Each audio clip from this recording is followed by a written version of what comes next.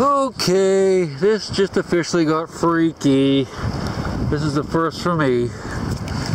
Let's go look at it.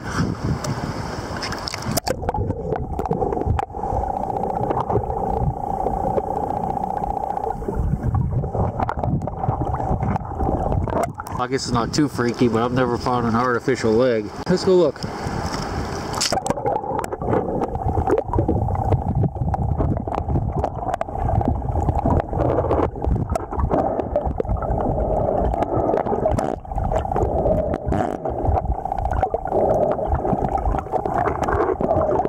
Definitely a first for me. Can't say I've ever found an artificial leg before.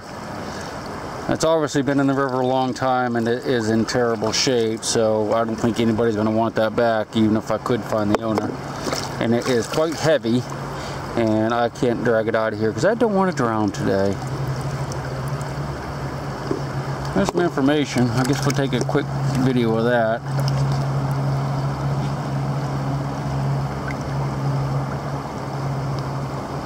I'll take a couple pictures of that real quick, and I can't carry it out, man. That thing is just too freaking heavy. But I'll stash it here just in case.